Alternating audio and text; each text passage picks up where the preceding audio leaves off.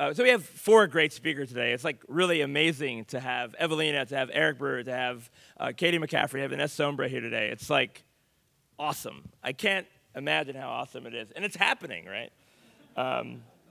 So I want to bring up Evelina Gabasova first.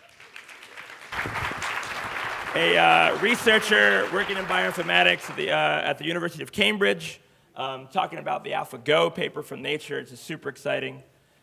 Yes, one last thing. If you have a question, we have 3 people running around with mics. I'll be on this side, Darren on this side, and David will be up front. Hopefully the speakers will repeat questions if they can. If we can't get to you, but we'll try to get to you. Wait for us, we'll run to you. Cool. Thank you, Evelina. Okay. Thanks for the intro. Yes. So, well, let's talk about the most exciting thing that happened in AI this year, probably.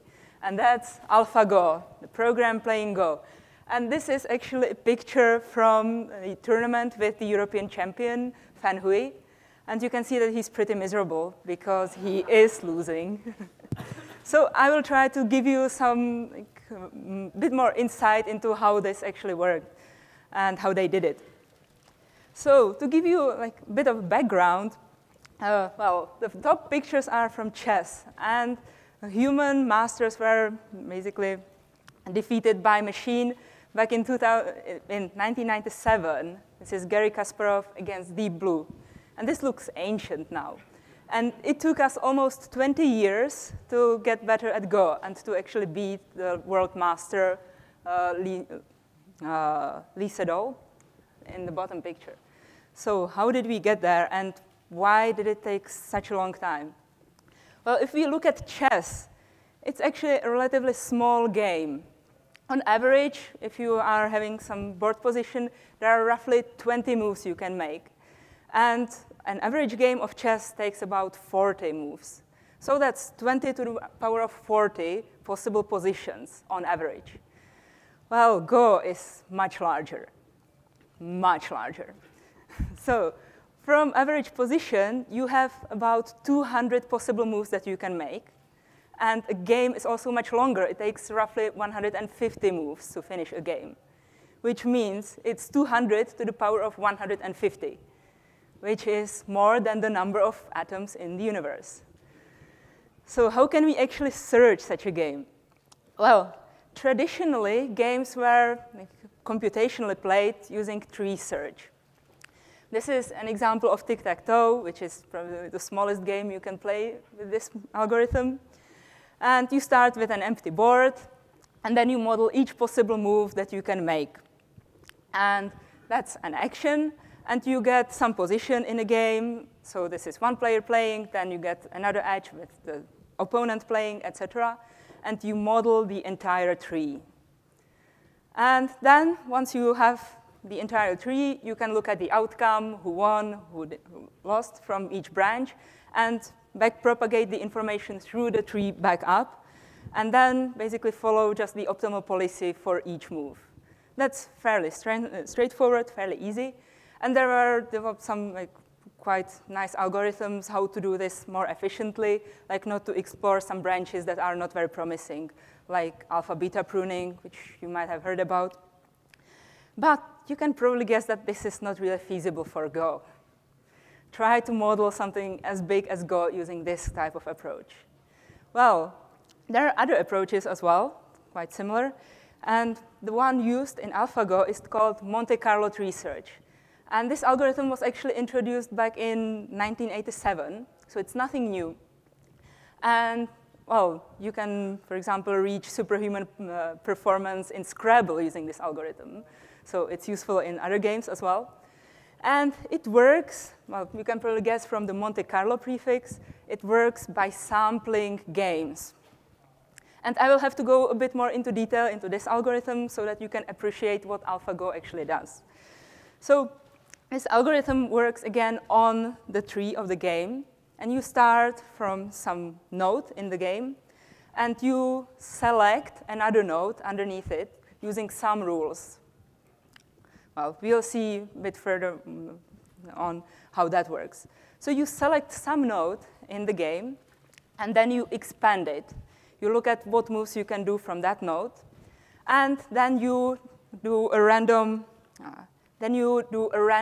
play from that node on and record if it went into loss or win for you. So now we have just a random game from some node in the network. And then we backpropagate the information, if it was a win or loss, back into the root node. And we record basically the information, how many times did it lead to win or how many times did it lead to loss. And if you do this sort of simulation enough times, you actually converge to the optimal solution. So this is really nice because you can do it randomly. You don't have to model the entire tree of the game. And also, well, given how much time you have, you can do as many simulations as you want. And the more you do, the more precise you get. So this is a very nice algorithm. And it was used on Go before as well. And it actually, I think it achieved strong amateur strength in Go. So this is pretty cool already. And, well, but for Go, the tree looks a bit more like this. So yeah, as I said, it has an average branching factor of 200. And it's very deep as well. So the strategies we need to do to actually solve Go using this type of algorithm is to reduce the width of the tree and reduce the depth of the tree as well. So we can reduce the width by cleverly selecting promising moves in the game. And we can reduce the depth by looking at values of positions to have some kind of approximation of that. So how do you do that? Well, obviously, the cool algorithm of the moment, deep learning. Deep learn everything. So what AlphaGo actually did was they used convolutional neural networks, which are pretty standard types of deep neural networks at the moment, which are used typically for image recognition. And they recognize patterns from images. I don't want to go too much into detail, but these are still basically mathematical functions that, given some input, they compute an output.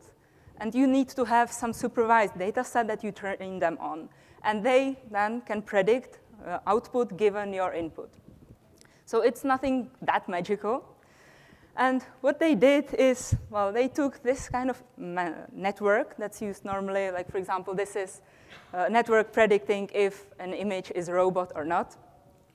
So it takes an image of a robot, and it says, well, this is a robot with probability 0.9. So they took this type of network and changed it into a Go playing network, which took the state of the game and predicted probability of an action. And that's basically one of the core parts of AlphaGo. And they not only used the image of the board, they also looked at some features of the positions, like who is playing, how many stones are endangered in that position, and things like that. And they actually created two different networks in this style. The first one was trained using a database of expert moves from the KGS Go server. And there you can just go there and look at any games of Go played by players of different strengths. So they selected the games played by experts. And they trained one deep neural network using this type of database. And this is the supervised learning network. And then they used this data that they got from expert moves to train another network, which was training itself by playing against itself. So it got more and more experience. And I think for the original tournament with Fan Hui, the European champion, it played something like 30 million games. So that's not that much, but it's still much more than a human can do, actually. So it learned quite a lot. Now, as I was explaining the Monte Carlo tree search, you also need to somehow do a random traversal of the game tree to get up to the very end. So they also trained another simple function that will be fast to approximate something like what the first neural network does.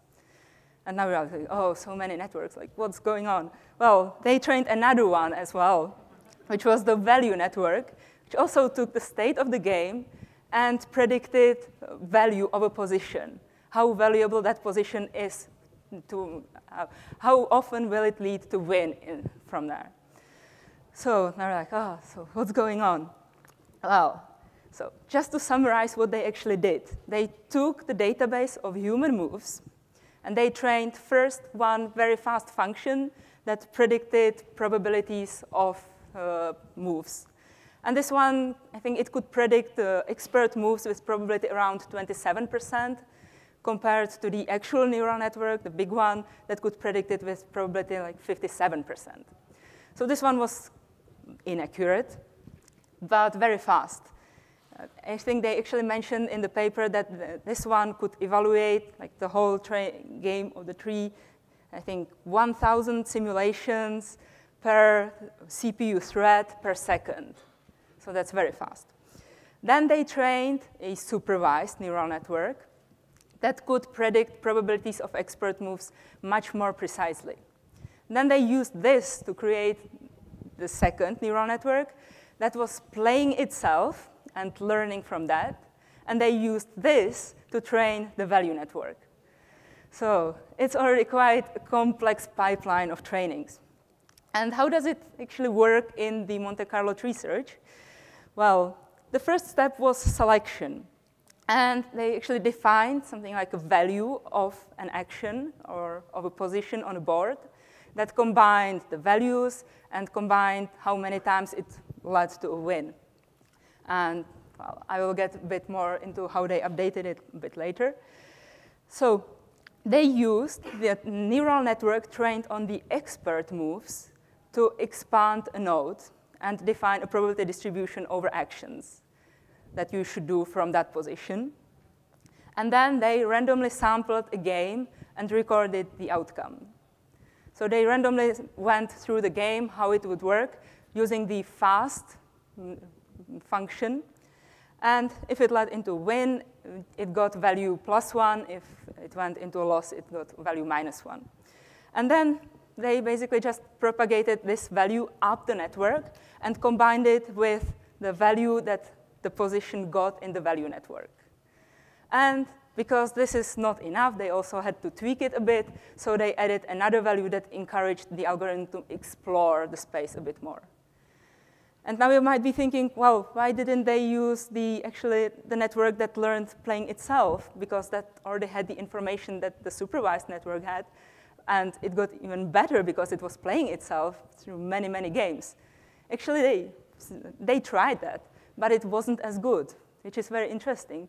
And in the paper, they actually mentioned that the human players actually select a wider range of moves than the machine, which is interesting. So it still needed the human input to play very well. So now you should be asking this question: can I do this at home? Well, depends on what hardware you have. So the training altogether, it took almost a month. They trained it all on 50 GPUs, because that's where you train your deep neural networks. And the slowest one was the supervised learning one, the one trained on the expert moves, which took 3 weeks on 50 GPUs. Then the reinforcement learning one that was training itself took just 1 day. That's a very short one. And then 1 week for the value network. And they actually also did 2 different versions of the AlphaGo algorithm. The standard one you can probably run on your desktop if you have a strong desktop, because it used just 48 CPUs and 8 GPUs. I have a stronger machine. And then, well, this is not what they did in the actual games against the Go masters. What they did with the Go masters, they actually created a distributed version. And I think Eric here, who will be speaking after me, knows something about that. And that used 40 search threads and 1,202 CPUs and 176 GPUs. So that's like, you can't really play that at home. Well, so yeah, you can see that the human was pretty miserable. But I want to stress one thing. Actually, the human player played 2 different sets of games against the machine. The 5 games that were used in all the paper and in all the reporting about it, he lost all 5 of them against the machine. But he also played 5 informal games that had stricter time constraints, and there he lost only 3 games out of 5. So he won 2 times against the machine, because the machine didn't have enough time to process that many simulations. So there is still hope. And if you are now worried about like AI taking over and oh my God, it's actually like thinking, well, if you put AlphaGo into a car, well, you don't want to be in that car. Well, it probably won't even start. So don't worry about AI, enjoy it. Thank you.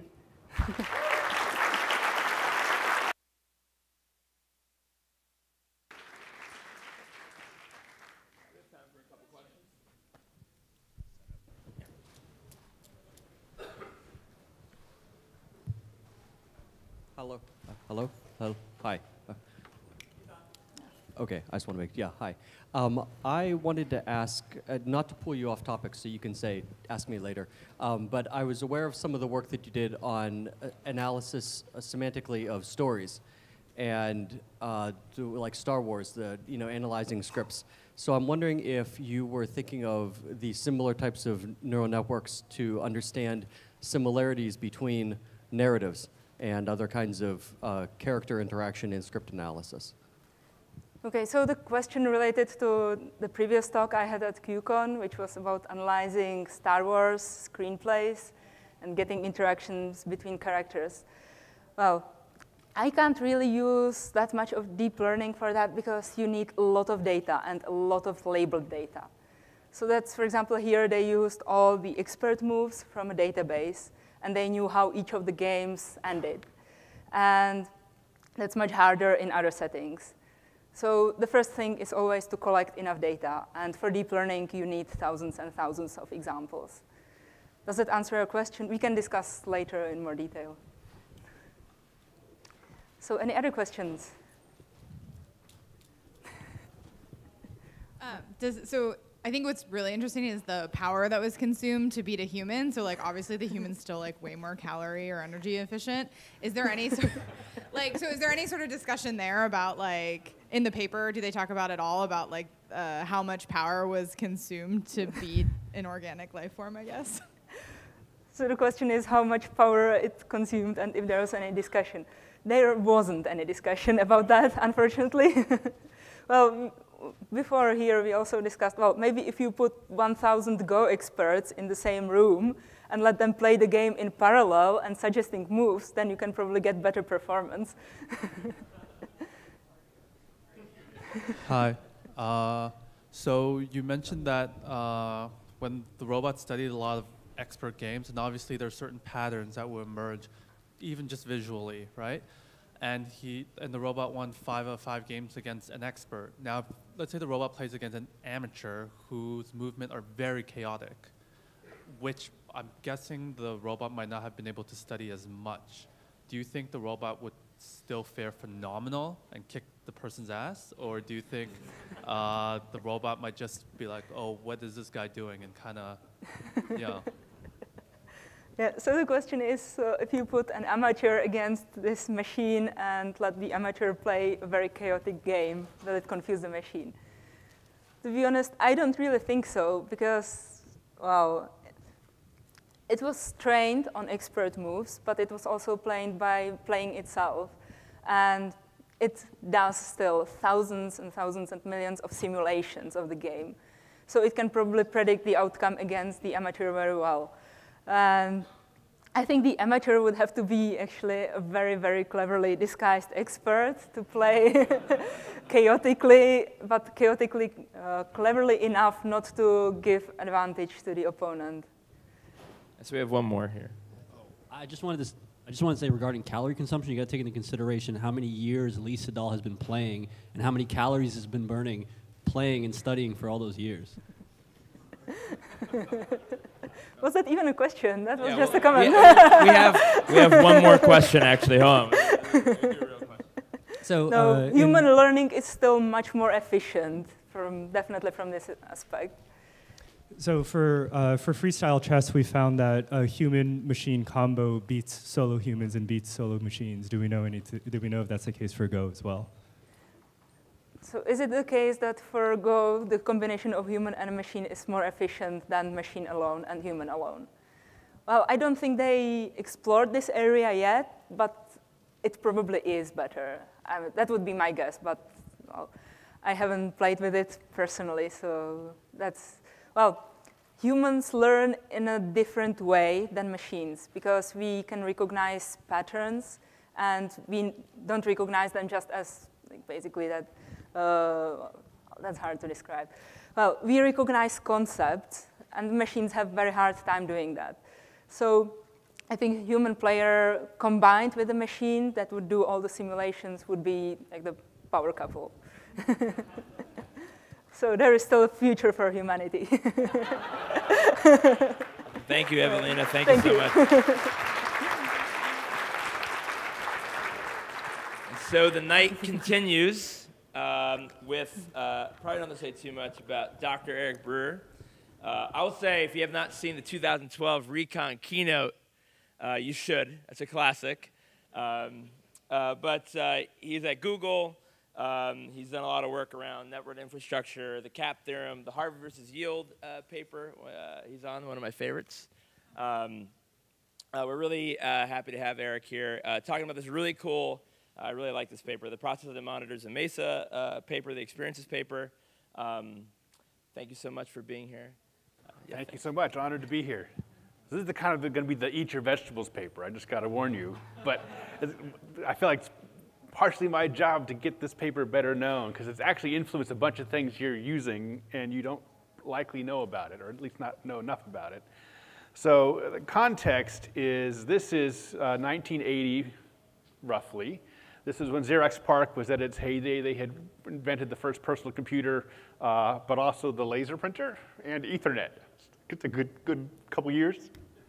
Also famously where Steve Jobs went to go see this early personal computer, which became the Lisa and then most famously the Macintosh. So this is what Xerox should have done was the Mac. Steve Jobs did it because Xerox couldn't. There's a whole book on that called Fumbling the Future, which I won't cover, but is very interesting about how Xerox had all this stuff and wasn't able to monetize it. I know both authors, and not well. I interviewed Dave Riddell about this paper last week just to see what he thought about it. He also actually wrote the Ethernet spec, which is the project he did after this, so another thing worth reading, although not as fun as this one. So another thing that stands out is a super ambitious paper, kind of crazy. So what they're going to do is build a follow-on hardware, so new personal computer, although it's really more like a mini computer, but they think of it as a personal computer for reasons we'll talk about. Then you need a new OS for your new thing. And again, Unix was around, but not popular yet. Right? So they didn't consider Unix. Then apparently when you write a new OS, you also have to write a new language. This is the history of Multics and PL1 and Unix and C, and now Mesa and Pilot. For some reason, you feel you need a new language when you write an OS. I don't really get that. It doesn't really make, actually I did that myself. I take it back. I wrote NESC for TinyOS, but generally not a good idea to take on two things at once. And then on top of that, you actually have to write all the apps. So we'll get into why they did that. So a lot of stuff for a crazy team. That's one reason they probably weren't able to do all this. It's too ambitious. The language we'll talk about, Mesa, you'll recognize pieces of it in Java, which is definitely a place that shows up now. It's a lot of echo. What they were building, or what they thought they were building, was an enterprise solution. So it's Xerox, they have to sell to, move this down. I guess I can fix the feeder myself. Better? Volume control. So their mindset was, there's not many computers around. This was pre-Bill Gates, right? So the idea is not many computers around, there's not many programmers around. That programming wasn't like a procession that a lot of people would have. So what they're going to do is the machine's going to come with all the apps that you ever need, right? And in fact, you can't program the machine yourself. Only the Xerox specialist can program the machine, right? That was wrong. But it's a consequence of this, which is interesting, and you'll see this in Java too, there is complete trust of all the code. So there is no untrusted code on this machine, which means it can run entirely in one address space, right? And it does run, all the apps and the OS are all in the same address space. And it uses the language type safety and memory safety, a lot like Java does, to make sure that different threads can't interfere with each other. And in the presence of untrusted code, that's actually sufficient. Right? That's not a bad model if you have only code you trust, although I don't know where you'd get such a situation anymore. The other thing that's interesting about this is when everything's in the same address space, when you think of like GDB, you're doing a GDB trace, you actually can see all the apps and all the OS. So when you do a trace, stack trace, it doesn't stop at the OS syscall. It goes right on into the OS because it's all in the same address space with the same symbol table.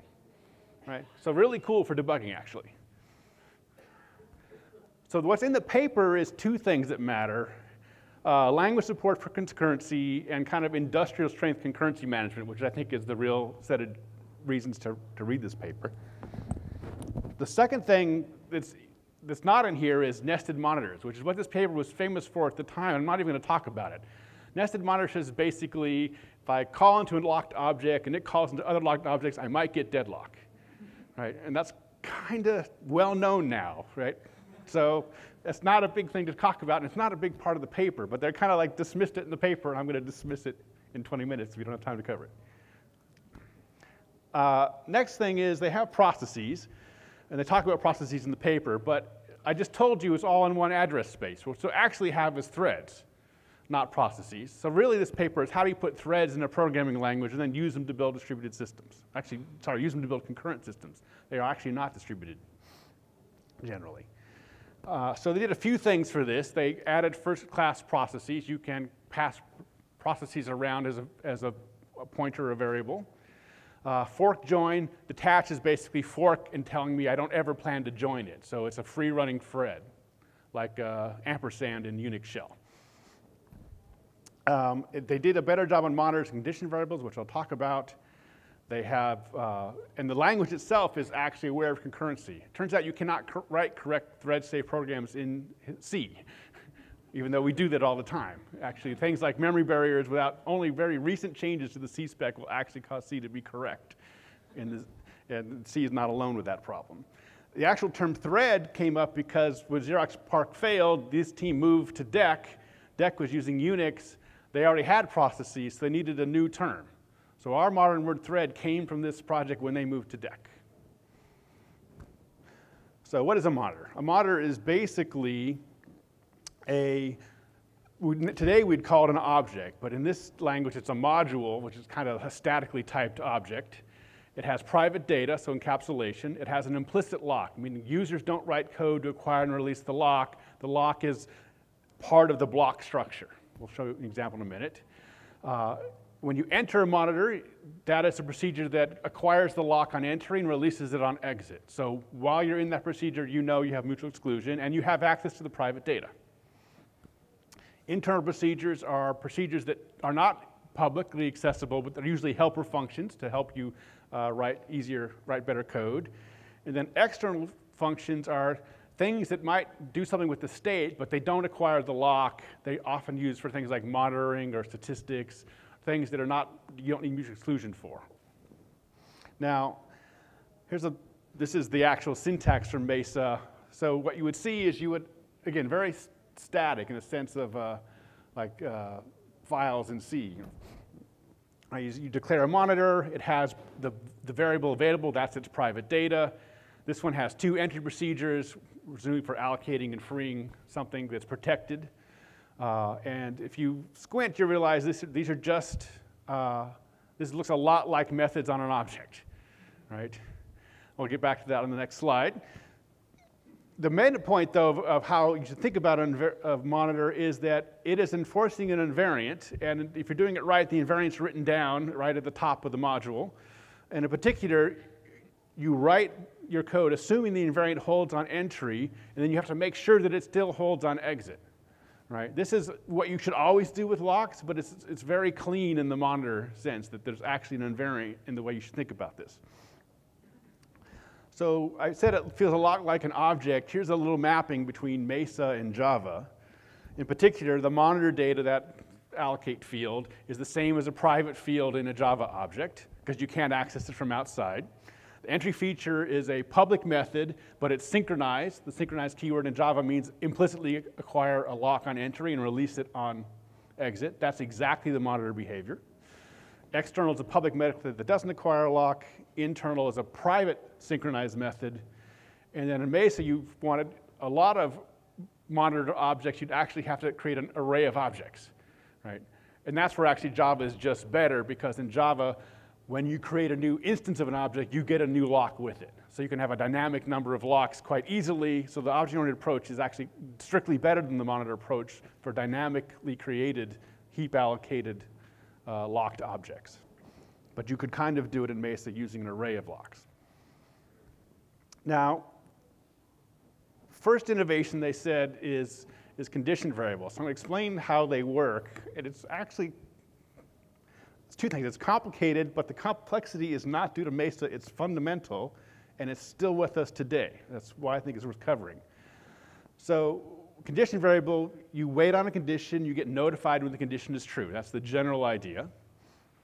In Mesa, it's not quite the same. So what happens is you're using wait inside a monitor function, which means you're holding the lock, right? Because you're holding the lock, the invariant may not be true.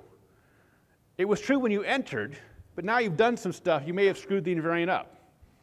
So first thing you have to do when you call wait is restore the invariant, because you're releasing the lock, and someone else can see the state, and you don't want them to see it in the state where the invariant doesn't hold. So if you're thinking about invariants correctly, then you would know, oh, I did a wait. I have to restore the invariant before the call to wait. Well, that's interesting fact number one about Mesa's view of wait. The second thing is it's too hard to make a single condition and notification work. So I'll get back to this in a second, but the way it works in Mesa is I'm always going to use wait in a loop. And so at the top of my loop, I will check a condition, which is not exactly necessarily the same as the condition of the condition variable. It's a condition that I think I care about. And so when you wake up from wait, you recheck that condition. So at the end of that loop, what you know is that the condition holds. And you're really guaranteed that it holds, because at this point, not only did you check the condition, but you hold the lock. So nobody else could have changed it. Right, so this combination of reacquiring the lock implicitly and checking the condition guarantees the condition holds. So what's nice about it compared to previous condition variables is two things. One is that you can notify as a hint. Right? It's fine to say, oh, this is, actually it's on my next slide. I should just go to it. But so going back to the invariant part, we will wait. We will restore the invariant. When we finish the wait, we have reacquired the lock. We know the invariant still holds. Right? So we get to restart knowing that it holds. No one broke it. So the way to think about the contribution here is before Mesa, you would wait on a condition that was implicit, maybe documented, maybe not. And notify meant whatever condition you're waiting on, it's now true. Right? But it wasn't actually very specific what the condition was, and people could be confused about it. Mesa does their version for two reasons. One is it's easier to implement, and the reason is because I can notify you even if the condition is not true. Right? Before, the condition had to absolutely for 100% be true, because you were going to wake up and assume it was true. Now you wake up and you don't assume it's true, you check it, so now I can notify you whenever I want. In fact, that frees up a bunch of deadlock situations where if you don't know what to do, you can wake up everybody. Right? And they'll all check their condition. But the other thing it does is gives you kind of a locality, meaning that different parts of your code can have slightly different conditions, and as long as you wake them up conservatively, then the code's actually cleaner, because everybody says what condition they're waiting on, they check it, and you can just notify on a superset. So it actually gives you a much more flexible structure. All right. Now, that was complicated. We have one more complicated thing. Maybe I should just to have the time to stop here for a second and say, before this paper, there were condition variables, but I would say people didn't know how to use them correctly. Modern day, I would say, people don't know how to use them correctly. They should read this paper, right? Because you want to have a condition notification that is a superset of what you want, and you actually want this loop, and you actually want to have the condition written down every place you're checking await, because it's self-documenting and very clean and very likely to be right over time. Right? So if I don't see a loop like this, I'm very suspicious. So here's another thing they got right that's missing today, which is, well, first they added exceptions. Many languages now have exceptions, but exceptions were new at this time.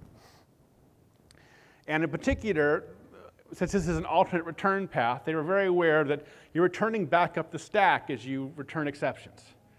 Right? And in general, they have a statement that you can think of as being the direct influencer of try, catch, finally in Java, which is, here's an unwind statement. You run this statement when you are returning on the exception path of a stack frame. So ideally, every stack frame would have an unwind statement to clean up the state of that stack frame. Right? Java basically says if you can get an exception, you have to catch it. That reasoning comes directly from this paper. Right?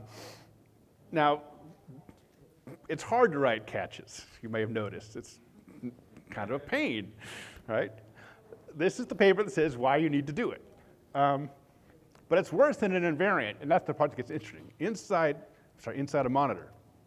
So unwinding a monitor means I'm about to exit the stack frame, which means I am leaving the monitor.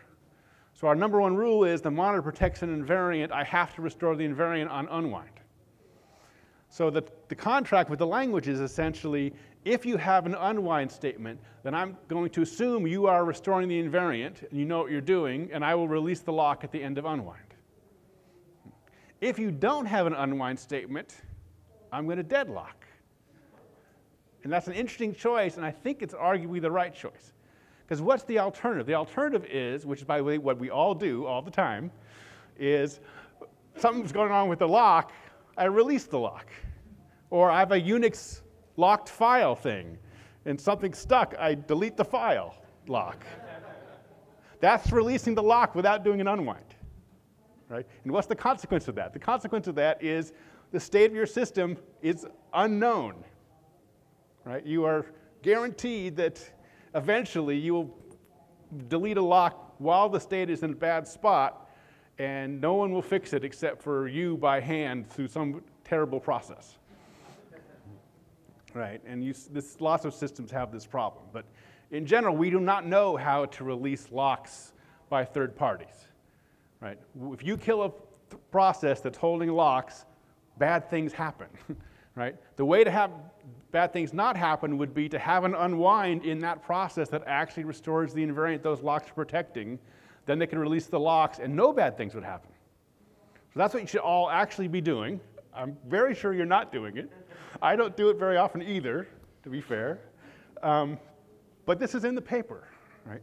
So the reason you don't release the lock is it's better to stop in a deadlock, which means all the state, no corrupted state is visible, right? If I release the lock, there's no deadlock, but now I've released corrupted state out into the world. Those are your two options, basically. Neither one's great, but the deadlock one is much easier to debug, right? Because the system stops, you can see what locks are held. You can say, oh, I didn't have an unwind. No wonder it's stuck, right? And again, this is a personal computer. The programmers are the owners of the machine. The mindset is, we will personally fix it when that happens. It's a little different if this was a customer site and you're like, oh, okay, customer, your machine's deadlocked. Just send it to us. We'll fix it, right? Not that realistic. All right, so I'm going to wrap up and take some questions. There's a bunch of stuff I didn't cover in here, but the actual contributions are figuring out how to have concurrency in a language, which again, you directly see in Java, you directly see it in Modula 2, and a whole bunch of languages that came after that. They kind of show how to use condition variables, which we still need to learn from. And they really did a nice job of saying, if you want an invariant, then there's all the things you have to do. And in particular, every time you leave a monitor by whatever path, exceptional or not, you have to restore the invariant. That's the most important thing to do. I didn't cover integrating notifiers from I/O devices, which they did a nice job on. This is the first paper that talks about priority inversion and priority inheritance, which which is another whole separate topic that you can spend some time on. And how to do nested monitors, which I said is really just, oh, if you have cycles, you get deadlock. Right? Don't have cycles. Right? Very common knowledge now, but was kind of new in 1980. All right, so I'll stop here and take some questions. We have about two minutes.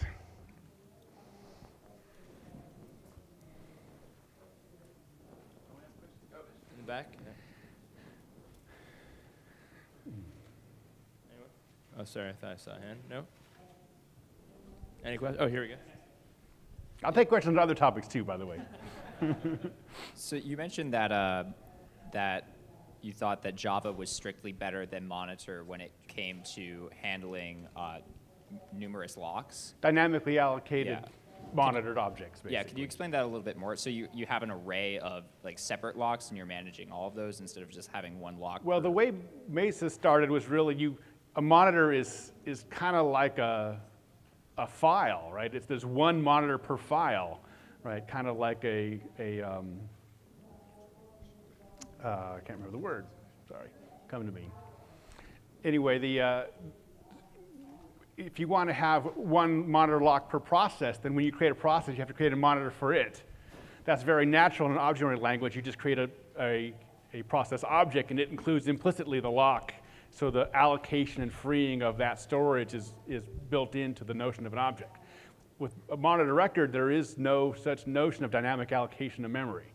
So it's either an array, which could be dynamically allocated, but it's still awkward compared to having an instance for each separate entity. So it's really the dynamic allocation of instances that is why the object-oriented approach is a better approach. Where's a good place to learn this stuff in a modern language?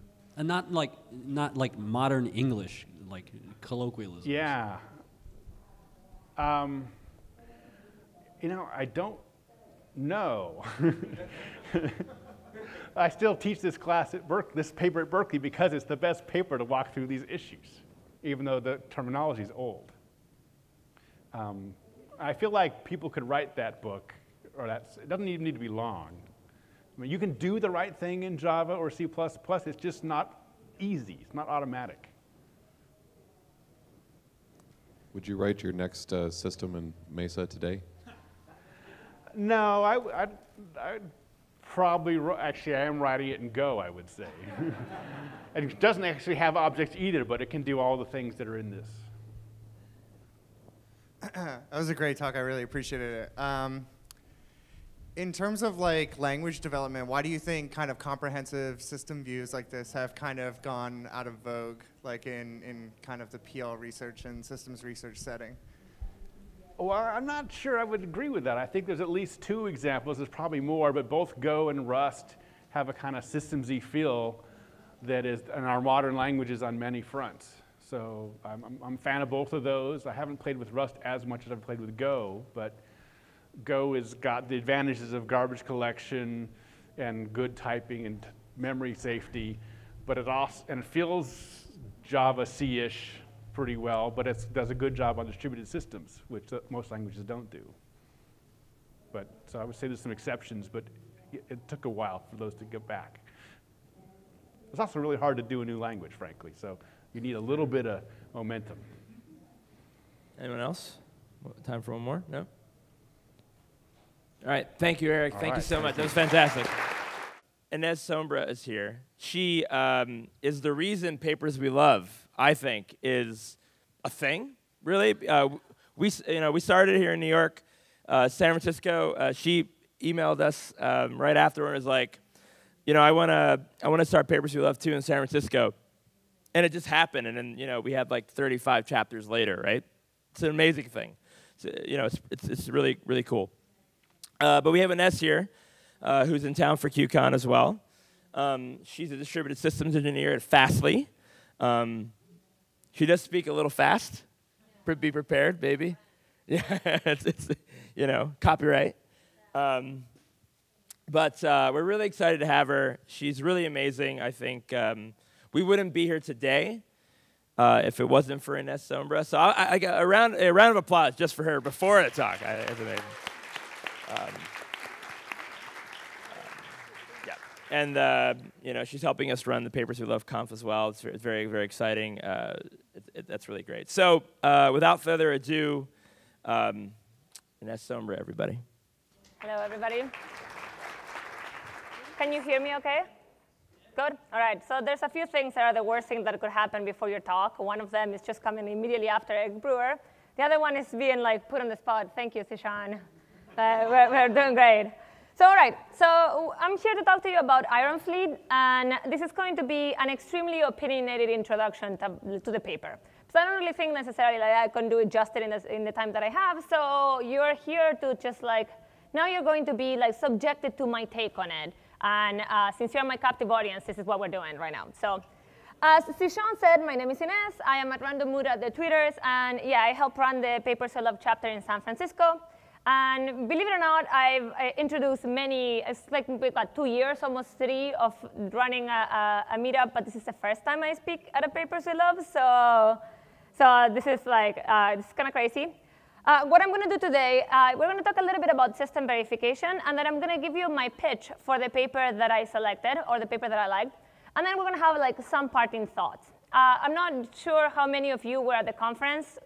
Who was at Caitie's talk? Anybody was like, okay, so there's a few people. So there's still like, I'm just going to do very briefly about system verification. If you want a better survey, you should watch Caitie's talk. And this is kind of like the idea, like this is the scale of this talk, which is going to be like there, somewhere in North America, and then this is going to be like a 15-minute introduction. So please adjust your expectations. And this is the goal when it comes to system verification. This is a goal. So this is how I think about it. So it helps us to eliminate bugs a priori, and it can be difficult to apply at a full program scale.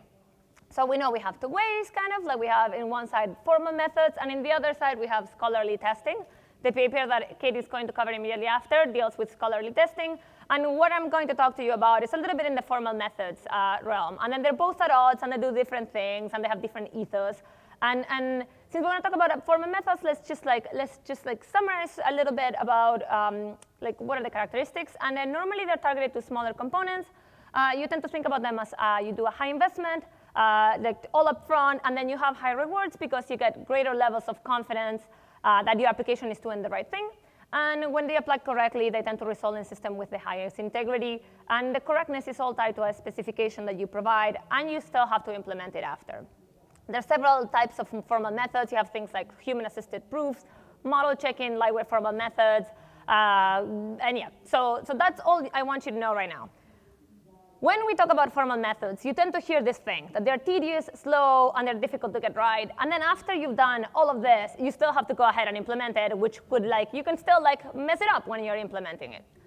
But in a nutshell, what all of these things try to do is just like try to be able to just like give you guarantees behind two different types of properties. So we're talking about like either safety or liveness properties.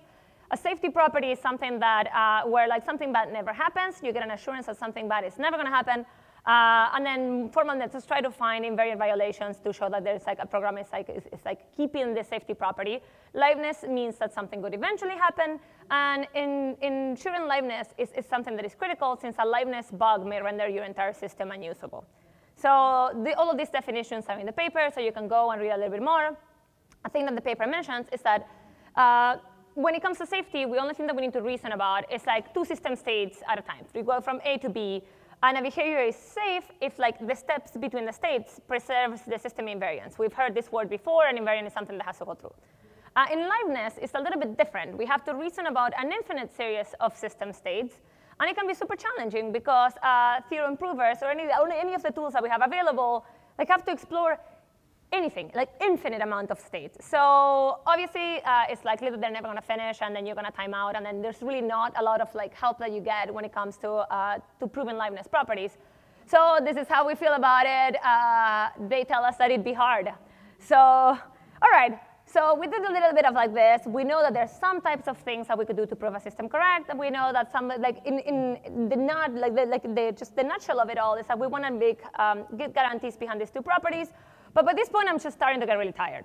Like we have to do a lot of work, and then we still have to implement it. Whereas like, you know, now like you may just start implementing it, and then you put some testing on it, and maybe you get close to have like some degree of assurance that maybe you're doing the right thing. but you can't really be like correct. Like you don't get any guarantees. So when I started thinking about this a long time ago, I'm like, okay, I tend to go and then into like a spike where like 2 years, I look at what is going on, and then I just like, I'm like, eh.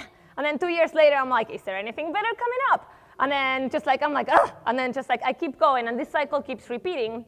But last year, I found this paper that I really like, and then when I read it, it was kind of like, it blew my mind.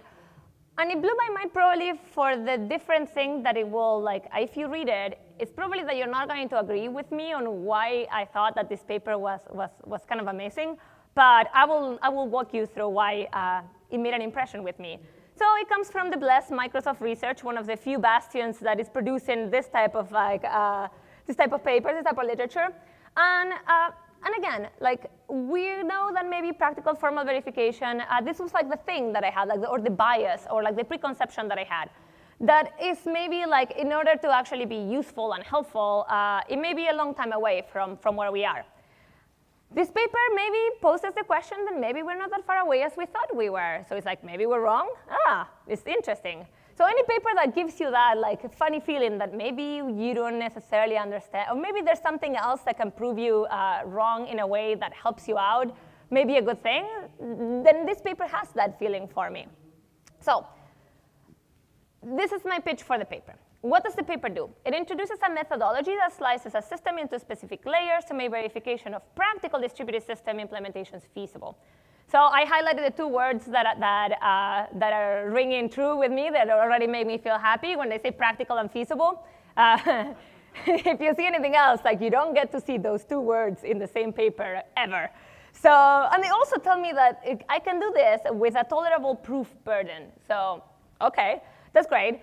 Okay, like we like slice things into layers. Where are these layers? We have a high-level spec, a distributed protocol, and an implementation.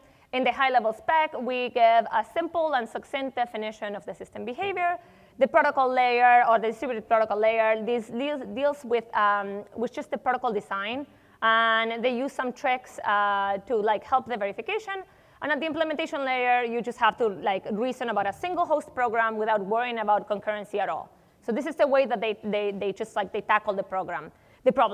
And they do this, and then they bind all together with something that is called refinements, which I hadn't really, like I guess I hadn't really like put them together in my head either. And then in the paper, they walk you through why the refinements help you go from one level, from the high-level specs all the way down without risking getting it wrong at any of these three levels that you're doing. So they connect us, they help us connect the stages and assert that we're doing the right things. So why do you want to read this paper? You may also want to read this paper because it's the first system they state that it's the first system that mechanically like verifies liveness properties of a practical protocol and also like in their implementation. So until now, anything that we could do, like, so we have like safety, and then safety we could just like have a proof, and then maybe we just like prove safety.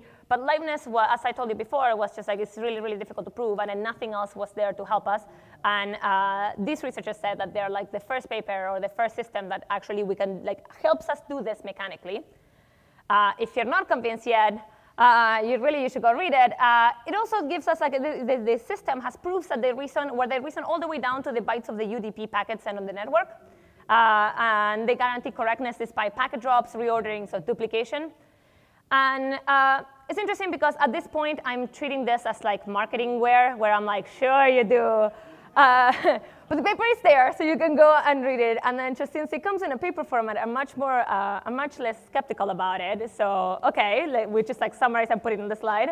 And they do this, and they carry all of these things, or they have two artifacts where they prove all of the things, or like they bake all of the things in.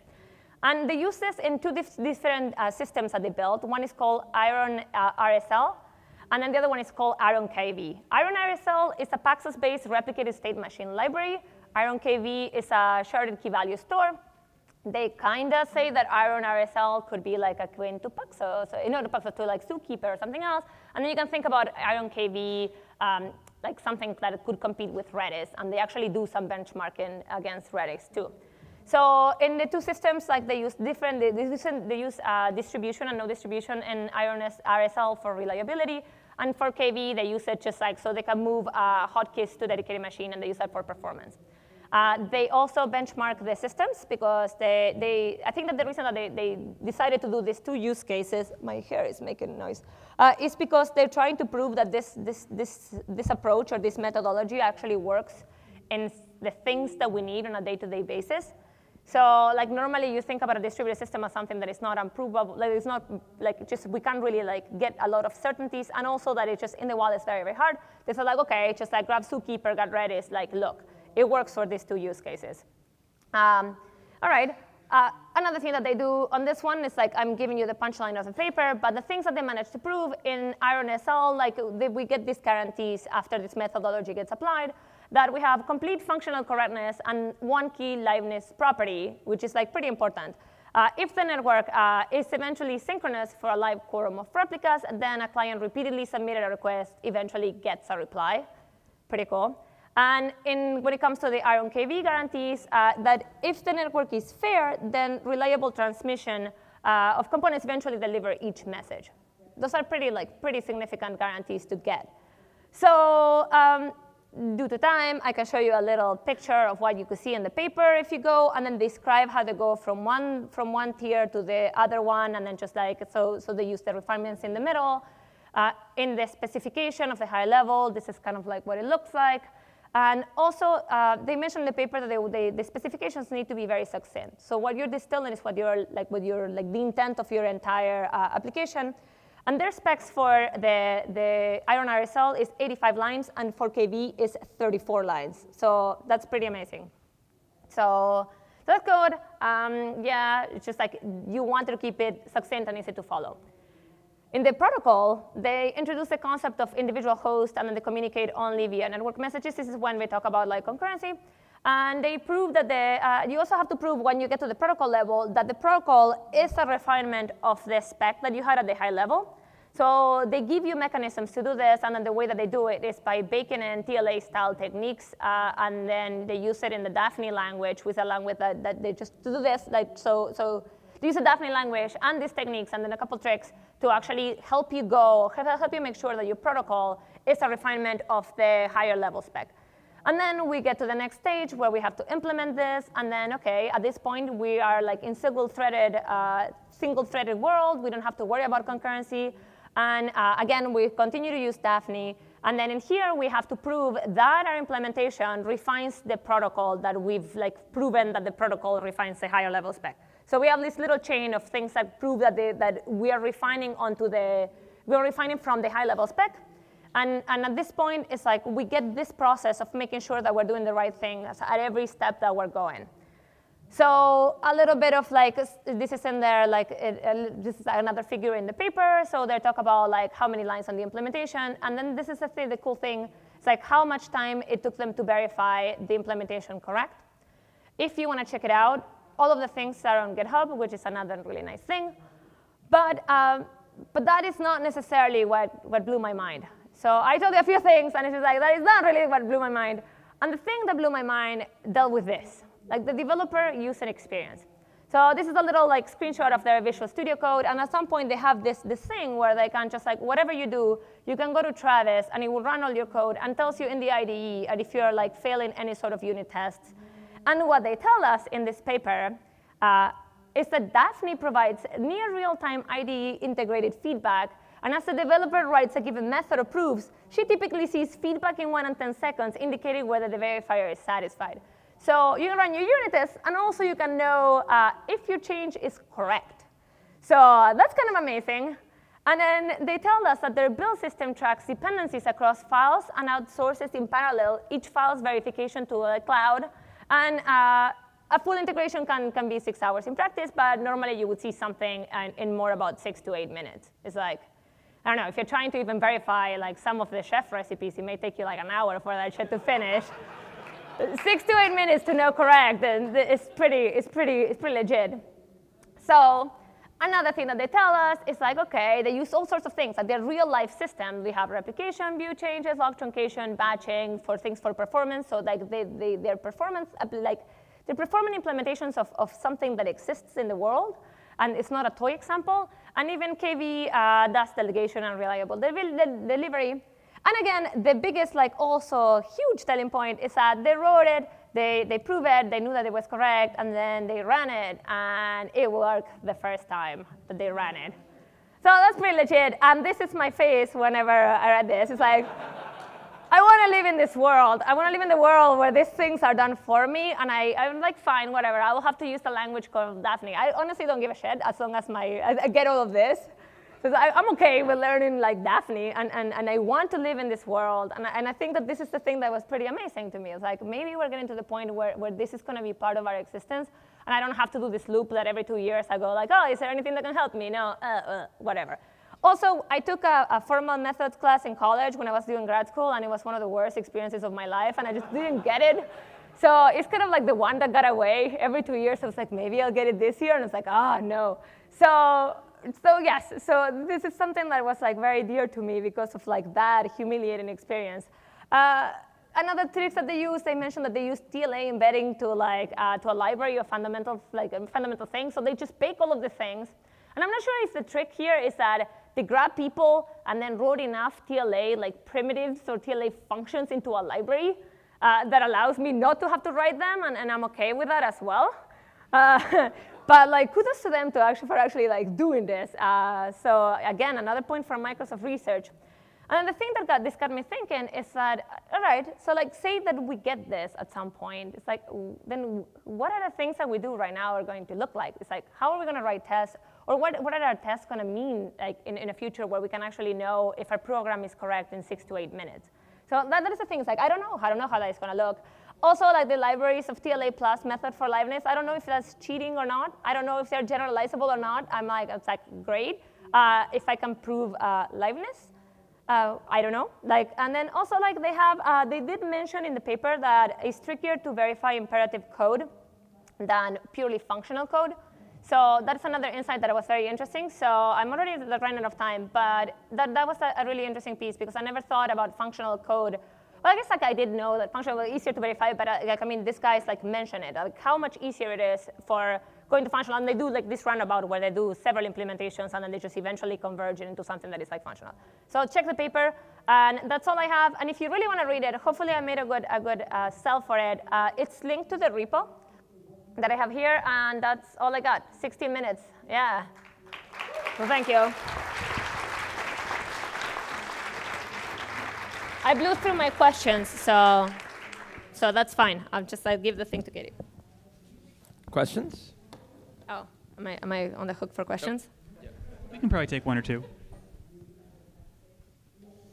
Sure, I hope this question is comprehensible. So in the proof that in the presence of a network which is eventually synchronous, you get an answer to your Paxos question, right? How sharp is the result? Do you get an upper bound? I'm not sure. Read the paper. Okay, cool. Yeah. And if you understand it, explain it to me, please. Awesome, thanks. Yeah. Oh, go. Anyone else? We're good. Okay. Oh, yep, sir. Is this on? Yes, it is. Okay. I just wondered how fragile the verification was. If there's a dozen mistakes, does it detect just one? Well, according to the paper, it's not fragile at all. You just get to use math and everything to make sure that it's well, I guess what I'm trying to say is, for instance, when a compiler is checking code and you make one mistake, sometimes you get hundreds of errors.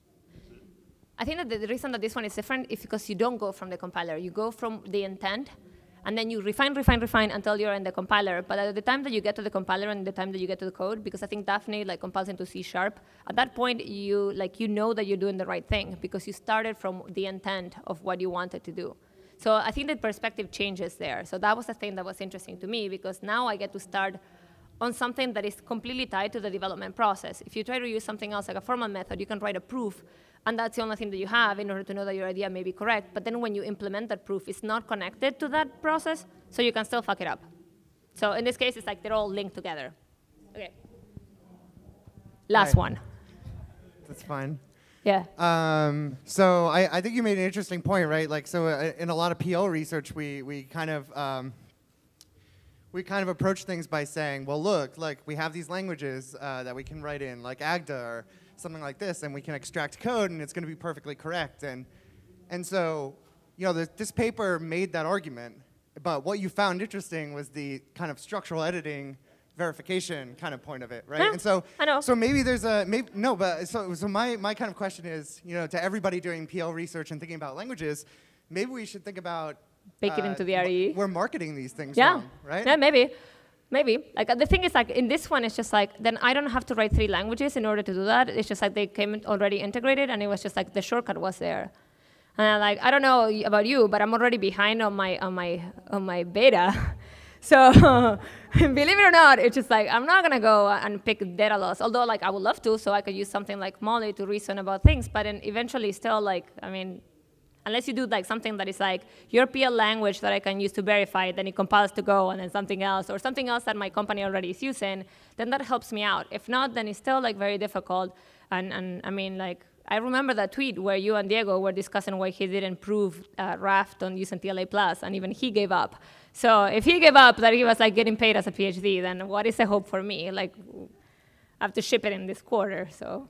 I don't know, I'm very worried about this thing, so yes. Okay, start with questions. Thank you, Ines. Thank you so much.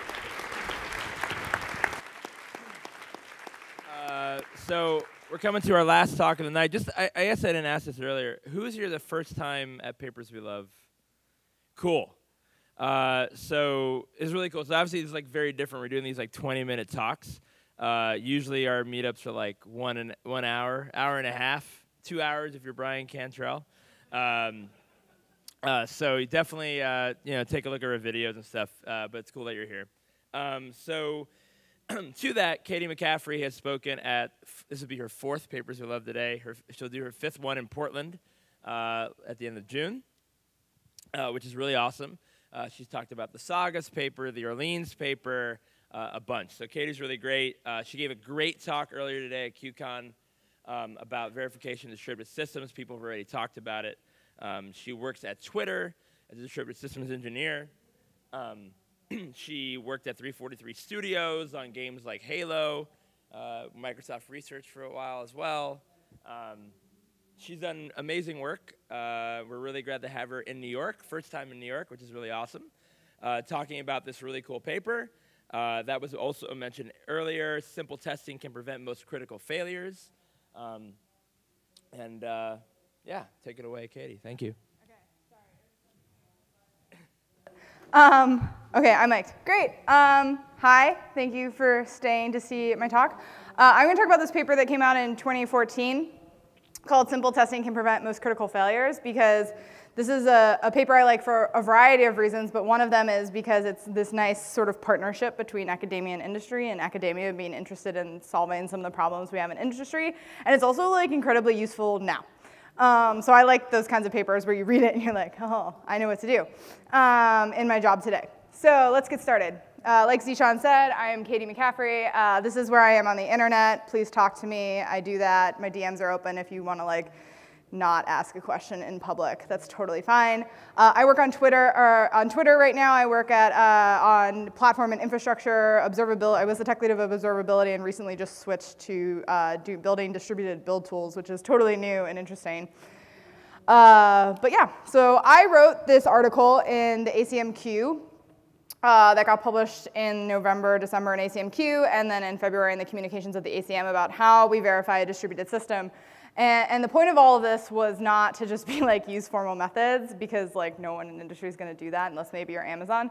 And they did it, and it like worked, and I talk about that. But anyway, that's not this talk. The idea is to give you some practical advice on like what you can do at your job today to increase the confidence that your system is doing the right thing. So one of the papers I talk about in this report I wrote is Simple Testing Can Prevent Most Critical Failures. And the first time, I think Ines actually showed me this paper, so thanks, Ines. I read this, I was just totally like, oh my god, like this is everything I want in a paper. Also, it gives you all of the ammo when people say I don't want to write test cases to be like, write some test cases. So let's do a tour of this paper, because it's cool. So what they did in this paper is they analyzed failures in real-world systems, and they basically went and looked at a bunch of open source projects that are distributed systems that deal with data. So Cassandra, HBase, HDFS, MapReduce, and Redis. And then they went and sampled all of their like issues in their bug tracking systems, and they randomly sampled them to get 198. And then they started like categorizing all of these. So most of these are Java, which I think is interesting to note, and I'll point that out in some of the results. But they started categorizing these failures, and they actually reproduced about half of them, or like a third of them. And then they analyzed like why these things happened and the root cause of this. And then they gave us some findings in this paper, which is 14 pages, but actually goes really fast because it's mostly just like understanding the findings. So one of the biggest findings was, or one of the first findings they talk about is that 77% of the failures require more than one input event to manifest. So basically, like our bugs are complicated. Like you have to have more than one input to break something. So at least we're doing a pretty good job in just like testing the base cases usually, except for 23% of the time, but ignore that one. And then most of the failures though, there's hope, right? Most of the failures actually can be reproduced with no more than 3 inputs, so 90% of them. So that's actually, you know, a reasonable number of inputs to actually start verifying the state space of. So some hope there.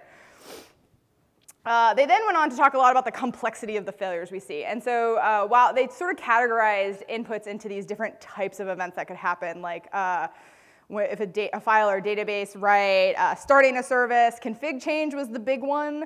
That I think was just like the bucket of like, we don't know what happened. There must have been a config change, like throw it in that bucket, because like config changes cause a lot of bad things to happen. Node restart, data corruption, all these kinds of other things. They basically sort of found, and the idea of classifying this was like this: is you only have limited time in testing because you have to like ship something. Then like where do you spend your effort? So they found that 50% of the errors required one of the events to be starting a service. So this could be a restart or actually just like booting the service. So probably we should test the startup path more. 24% of the events to cause these errors was an unreachable node. So we still have problems when nodes fail in about a quarter of our cases. So that's still a hard problem. Fault injection tests are recommended to sort of weed some of these out. And then this 23% involving configuration change or misconfigurations. They found that a lot of them are basically like you enable rarely used features and then it crashes the whole system. So they don't actually talk about this, but if you were following along with like some of the game day stuff when like Stripe enabled a config change and then like took down their master node and then it came back up and erased all the data in the system, that's a rarely used config change bug. So it sort of like leads us, to me, when I'm building system, I use this to say like, hey, if this is some weird config option that we're not gonna test or use or expect people to do, like don't include it. Like don't one-off stuff for like, maybe it might happen someday because someone's gonna use it in a way that you totally didn't expect. Obviously we like have to have some complexity in our systems, but keep it simple when you start. The other thing that I thought was really interesting, and this sort of changed a widely held belief that I had, was that 3 nodes or less can reproduce 98% of the failures they found. So I was actually in the camp of you have to have like, these big staging environments that sort of mimic production to find some of the really gnarly bugs and reproduce like what's happening in prod. And like you could never catch this thing that happened in prod because we're not going to invest in like a prod-like staging environment. That's not true. You can stand up 3 nodes and do most of the failures that happen here. And that was actually really cool because now it sort of says like we should invest in doing this. I think a lot of people just don't because of that widely held assumption. I like this one a lot too because I'm a big fan of unit tests and a lot of people aren't for some reason or whatever. But anyway, so basically, I don't know.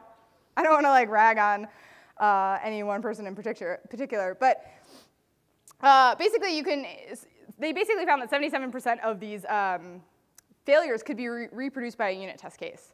And what they're going on to say is they do keep reiterating in this paper, and I actually believe this very fully, is that the stuff we are doing is very, very hard. So like having a bug in your code does like not mean you're a bad person. And the fact that you didn't catch it until like you did exhaustive testing or maybe it went into production, unfortunately, is not a failure. What it does mean though is that we can write a really simple unit test case once we understand that failure, and that failure will never happen again. And that's great, because that's like really inexpensive to write a unit test case. This may seem super counterintuitive, but they did find in all the failures that they analyzed that 74% of the failures were deterministic. They are not these gnarly like, oh, this happens like once in a blue moon because we flipped a coin like 1,000 times and it came up heads, all of them, right? Not actually the case. There's not randomness. Like as long as you get the same set of inputs, the same problem will manifest in a system. So that's also gives me hope that we might have a chance of doing something correctly. So basically what they're getting to with all this complexity stuff is that the way we sort of top-down do testing a lot of the times in these distributed systems, and a lot of these systems are fairly heavily tested, is via fault injection or state space exploration, and this is incredibly expensive. And so what they're trying to show us is that like, hey, the space is like reduced a little bit, but it's still really expensive. So what else can we do? Where can we focus our efforts on writing unit tests, increasing our coverage, increasing our integration tests and fault injections, and targeting them so that we can get the most bang for our buck and find the most errors. So one of the things that they started to say is that your logs are actually incredibly valuable. 76% of the failures actually were printed explicitly to the log. 84% of those of the triggering failures were in the log and could be reproduced from the logs just themselves. So you could generally rebuild it. This is kind of the sad part, though. The average or the median number of messages per error in the log was 824. So I don't really ever want to read that, especially at like 4 a.m. And this is sort of like, I think, a prevailing thing that's happening. Logs, this is just a personal opinion that we're going to diverge from the paper to go on like a little personal rant of mine. Logging, the way we currently log, is a leftover artifact from how we used to build systems when there was like literally 3 machines in the system. That was like your web server and your database and like maybe a front end, like an Nginx server. And so you could like reasonably read all of those logs, and we used to have like strings and like totally unformatted, and it was whatever like the sysadmin thought was useful. That's like not the case anymore when you have hundreds of nodes in a cluster that are doing something and like spamming this much information to the log across like the whole cluster. And so what we have done is build all these tools that will aggregate all these random strings and then like search them. But turns out, like here's a hint, like string parsing is not getting faster. Like that's not gonna happen. So we should stop doing unstructured logs and move to structured logs, and that's the end of my rant on logs. Okay. Catastrophic failures. So they also analyzed a special class of failures in this paper called catastrophic failures. 48 failures in the 198 were classified as catastrophic. And the way what these mean is that basically a majority of the users were prevented from normal access to the system. So this is stuff like cluster-wide outages. These are things like a hung cluster, you're totally in a deadlock state, you can't make progress, or you lose data. And so these are really, really bad things that we generally never want to happen because it makes our users sad. So I don't know. But they found a lot of really interesting things about how we can start preventing these. So one was that 92% of these failures were the result of incorrect error handling of non-fatal errors. This is not like something like the disk drive. This is just like we did something wrong. 58% of the faults could have been detected via a unit test. So we're going to come back to that one. And then 35% of these failures were caused by bad practices in error handling code. And we'll go through what some of those are, because this is sort of getting to the meat of where they think you should focus your efforts. What they considered a bad practice was you just like have like error, and then you log it, and then you just keep going. I mean, at least it's in the log, right? Another one is that you abort the cluster on an overly general exception. So this is like when you're like try catch all types of exceptions, all types of throwable, and then like do a thing. They found that that was generally caused problems when an exception that wasn't fatal wasn't handled appropriately. And then the other one that's also my favorite is it doesn't even log. It just says like fix me or to do. But like we've all shipped code like that, right? Like in Gears of War, there was a bug where like, or there actually wasn't a bug, but I was like reading through the code base while we were looking for a bug, and this wasn't the cause of the bug, but there was literally like a comment that says like, hey Joe, please fix, okay, thanks, bye. We looked at that for a while, but it wasn't actually the cause of the bug. So what did they do with all of this research? They built a tool that does static analysis of Java bytecode, and they called it Aspirator. So the idea of this tool is to help inform us where we may have bugs in our code. So what Aspirator detected was, is your error handler empty? If so, like I'm gonna probably tell you this is a bad thing. Is your error handler over catches exceptions and aborts? If that happens, they're also gonna warn you. And then it's going to look for things like to do or fix me in comments and also like file a bug. So, seems pretty simple. Aspirator actually found a lot of really good, so they then took this tool that they basically trained on like 5 open source projects and then ran them on 9 open source Java systems that were all like distributed systems. And they found 500 new bugs and bad practices. 115 of those were false positives, they said. So like the big trick here, and where I think like Aspirator and they acknowledge could improve, is like this case of false positives and like how do you understand the semantics of the system and like maybe is this okay? They did file 171 bugs to these open source projects to be fixed, and 143 of them were confirmed or actually fixed. So that's like progress. They're making like the open source software better.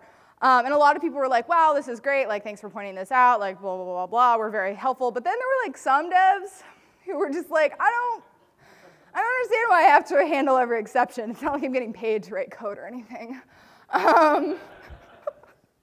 And this is like also my favorite part of this paper, probably besides all of the awesome ammunition you have to now go like help your team test better, is because they do like the passive aggressive snarky academic thing, which we're gonna go through just because I find it hilarious. So this is actually listed in the paper as like, hey, one dev felt that this was unreasonable. Or not one, some devs. And so they go on to say, like, it's often much harder to reason about correctness as a system's abnormal path than a normal execution path. And that's true, probably. They also go on then to sort of say that Cassandra had the lowest bug to handler block ratio found by Aspirator. And coincidentally, or no, it was interestingly is my favorite word in an academic paper because it signals something like awesome or like a slam may happen really soon. Interestingly, Cassandra had the lowest rate of catastrophic failure. And then they include these, which is great because it's just like, and these are all things like,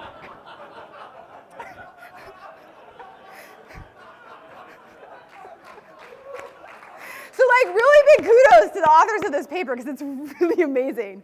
So like I tend to sympathize with the authors of this paper that comment was ridiculous. Anyway, moving forward, what they then go on to wrap it up and suggest is that you should use a tool like Aspirator that's capable of identifying trivial bugs. I believe it's open source, but I don't have the link offhand. Or like my actual thing that you are probably already doing and then can then interpret this result instead of implementing a whole new tool is use code coverage.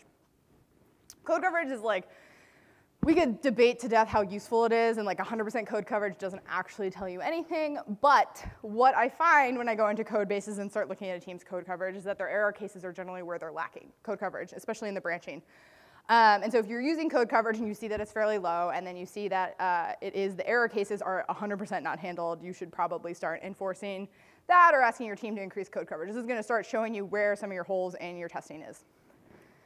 They talk about enforcing code reviews of error handling code. They also talk about if you are doing a code review, like maybe spend more time actually on the error handling code in a distributed systems project because that's where all the bugs tend to happen. We're pretty good at actually writing golden path is what they're sort of saying. And then high code coverage on error handling code is something that they do recommend as well. So that is using simple testing can prevent catastrophic failures, and I'm happy to take any questions.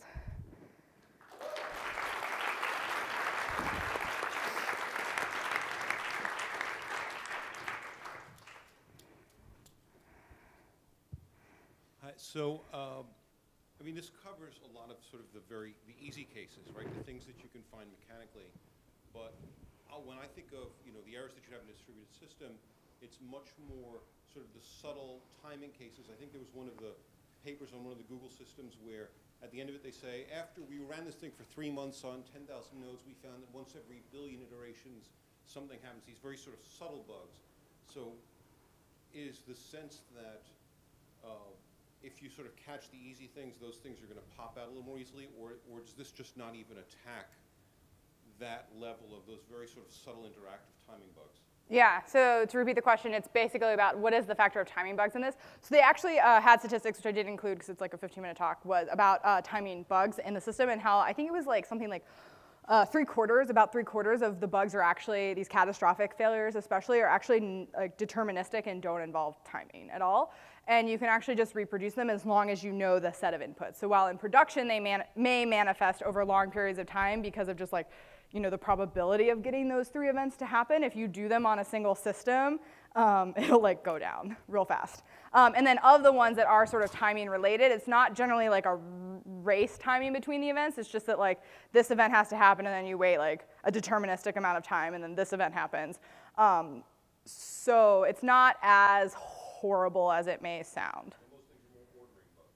Yeah, what they sort of found, at least, was like the ordering of events is important. So exploring, as much as we can explore the state space, the more we can explore the state space of all inputs, and while it's like about 3, we'll have more confidence that it's doing the right thing. Yeah. Hi, thank Hi. you. That was great. I have a question unrelated to the paper, but I'd like to hear more about your opinions on logging. And specifically, I think, since the paper kind of points out all of these pretty common areas where large bugs can be found, I've noticed in lots of systems I've seen kind of homegrown logging helpers, and it seems to me that those could also introduce bugs. So I'm curious to see, or curious to hear how the sort of logging patterns that you've seen in systems that are good, and what you would recommend for logging in those kinds of systems. So the questions that are around logging, less in the paper. So so I'm going to answer the bugs introduced by logging question first. If you're using logging software that's introducing bugs, your logging software is doing a very bad job, because like it should be an observer of the system, and while we have like the whole observability effect happening, we want it to be usually the only thing it should be doing is maybe consuming some resources on your computer, is the idea. And that's not that hard of a problem to solve. Like many systems do this. The biggest thing I sort of don't like is that we just send a bunch of random strings around. And strings are a human readable thing. They're not a machine readable thing. So we're still in this world of like the strings are for us, but they're not for us anymore. They're for the machines, and like machine learning and all this stuff like is not useful when it has to parse strings that like humans can understand, because machines are really bad at that. One of the systems I actually worked with, and this is when I worked at Microsoft on Halo, is when we did logging, we used this thing, this pattern of event sources in ETW, and you would define the metadata in code, and then what was actually shipping around was a GUID. And then like anything that was like, you could ship around event. It was basically this idea of event-based logging. So you could ship around information like an error message or something that was per event. So you would have that captured, but it was only shipping around the necessary data. It was never shipping around the like, this means, well, like whatever, like a fatal error occurred because X, like, right? Like that was just metadata that was then stitched back together when a human actually had to look at it. And like, so it sounds like, oh, we're doing all this work, but then like, then you can start feeding the system into a lot of other interesting things that are happening. Like Peter Bayless is doing really interesting anomaly detection work at Stanford right now that I'm super stoked about. But we can't like, you can't give a machine a bunch of like strings. It doesn't understand them, right? So like, we need to get to this world of like structured data, and then the machines can help us more. Because I don't want to read log files from like 1,000 machines. I don't know if you've ever had to debug a system where it's like, there's like, even like 10. I think I had to debug something with 10 and the other day and just reading unstructured log files, and it was awful. It was the worst. I was curious if the paper made any comments about the languages that were used in the implementation, considering that it feels unfair to compare bugs that appeared in a language like C to a language like Java that has different concurrency constructs or whatnot. I mean, so they sort of mention, so they do this weird thing where they're justifying the sample size of their study at the beginning of the paper, and they're like, we have a variety of languages, and I was like, no, you have 5 or 4 things implemented in Java and like 1 thing implemented in C. So I think this paper is mostly probably focused on like if you're writing Java code, what can you learn from it? And I think a lot of the error handling stuff is mostly probably from the Java world of forcing you to try catch everything, and so then people like swallow errors, right? Conversely, Go is interesting because it like makes you, like exceptions are not thrown, but like I think there's this horrible pattern of all devs are just being like, if error does not equal null, return nil error, which is gonna have the same bad effect. So if you're writing Go, your problems here is not fixed. So I think they over sort of generalize based on the fact that it's mostly Java. They do, I think Redis actually, I forget the slide, I think Redis has a lot more bugs, but I think that's unfair because it's the only one that's written in C, which is arguably harder to write a correct system in. Great. Thank you, Caitie. Thank you. Thank you, Zishan, for putting this event together.